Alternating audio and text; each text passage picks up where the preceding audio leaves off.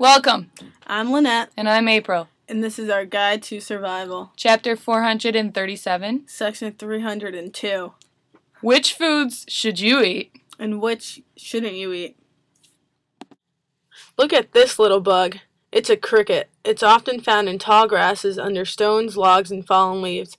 It's about 70% water and 20% protein and 10% fat. Worms are usually found under soil, moist soil, under rocks or logs. Let's see if we can find one over here.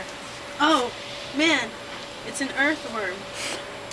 If you ever find yourself stuck on an island or in a jungle, worms are a good source of protein, and they contain 8 to 9 essential amino acids for humans. This is a centipede. It's often mistaken for millipede.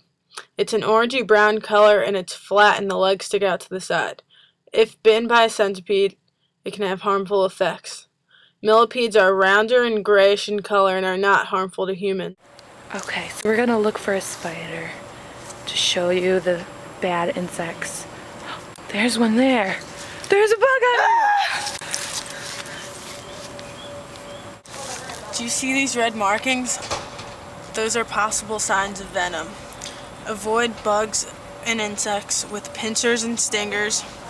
Anything that looks like a bee can be harmful. Bugs that are hairy or have spines on their back can contain toxic irritants. The blister beetle is very dangerous. It has a long, thin black body. Stay away from it at all costs, and ants can be harmful too.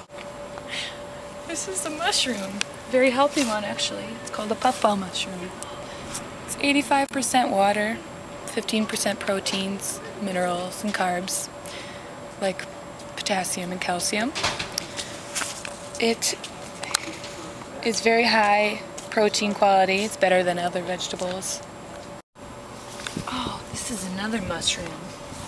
But this is not a good mushroom. You gotta be careful, because some mushrooms could cause severe headaches and diarrhea, vomiting, and loss of coordination. To identify poisonous mushrooms, you should look for a sag-like cup around the base, usually hidden underneath the soil, a ring around the stem, and gills underneath. Look at this beautiful berry.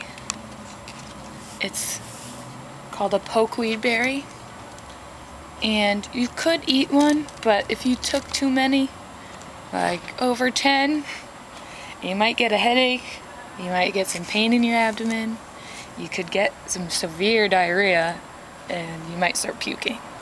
So don't eat them. These are examples of healthy fruits. Very common. We hope that our survival guide was helpful to you. Thank you for watching. Until next time. Bye.